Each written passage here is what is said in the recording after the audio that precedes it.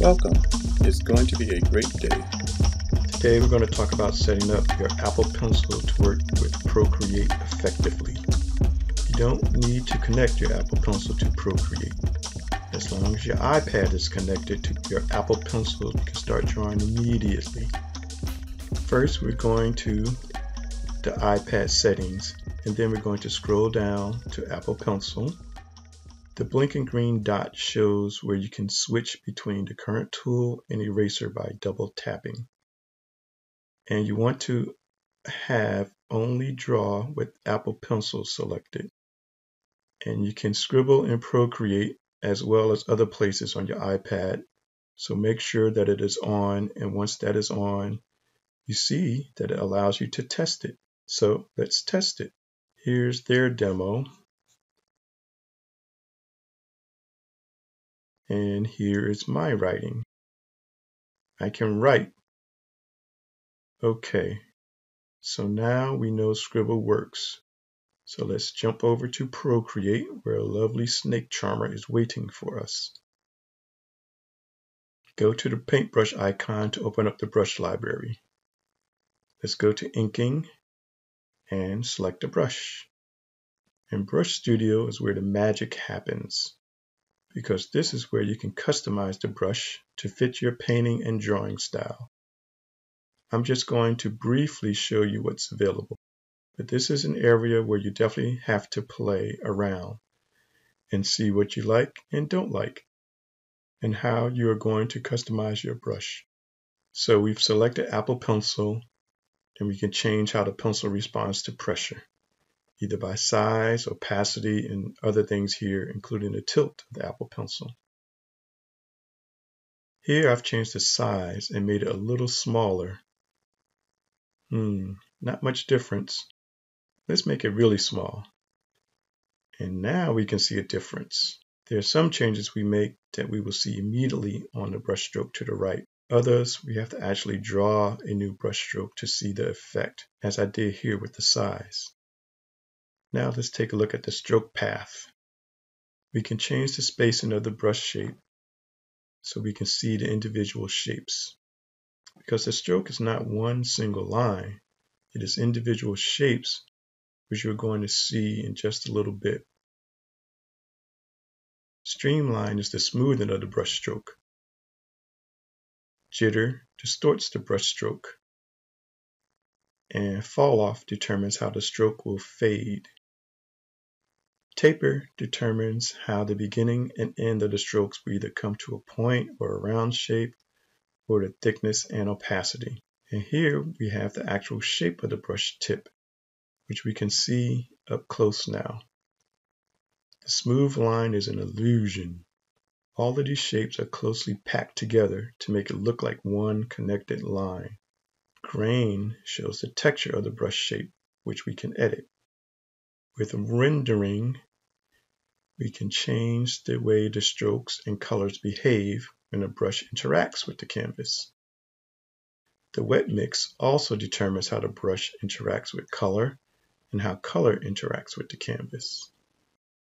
With color dynamics, we can set the brush to change color, saturation, brightness, and more based on the pressure and tilt we apply with the Apple Pencil. Dynamic makes changes based on the speed of our strokes. Properties are settings that change how the brush looks in preview in the brush library.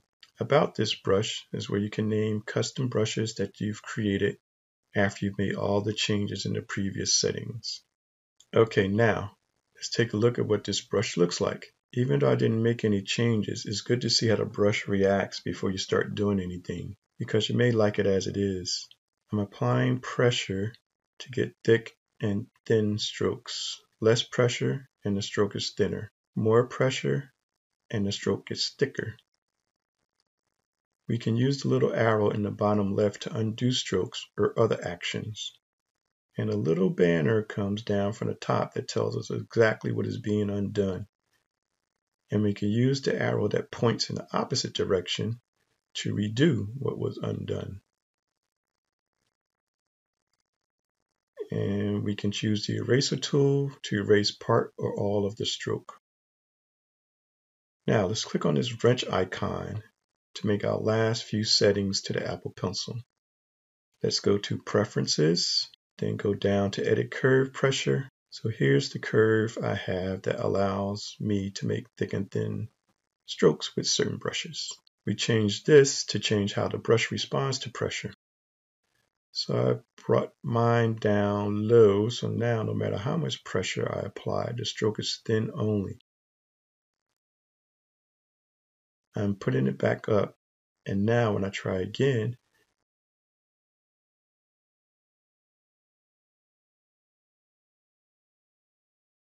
you can see the thick and thin is responding to the pressure I'm applying.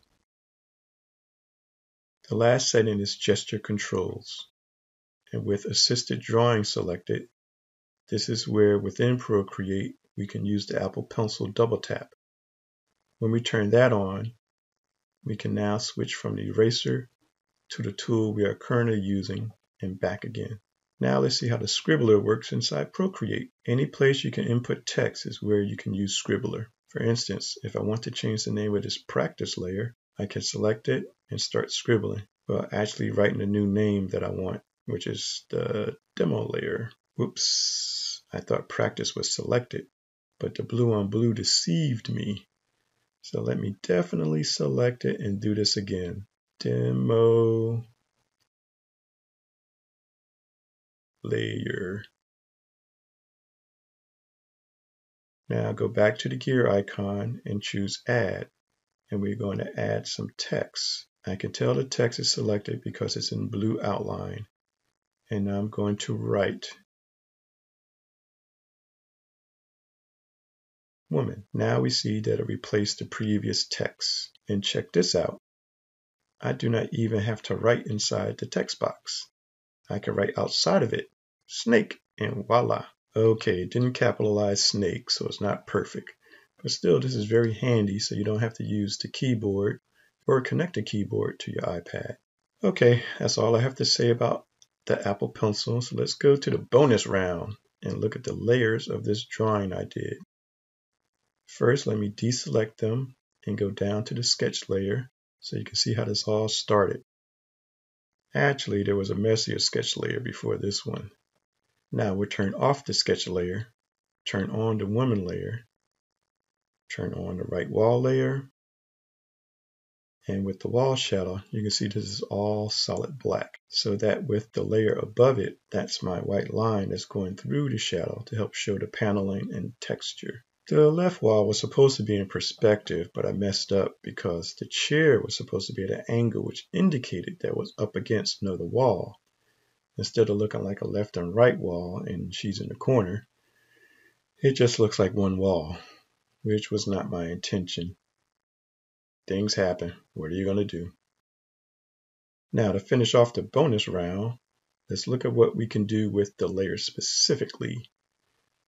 Lock, duplicate, and delete. By dragging to the left, we reveal these commands. I will delete the text layer.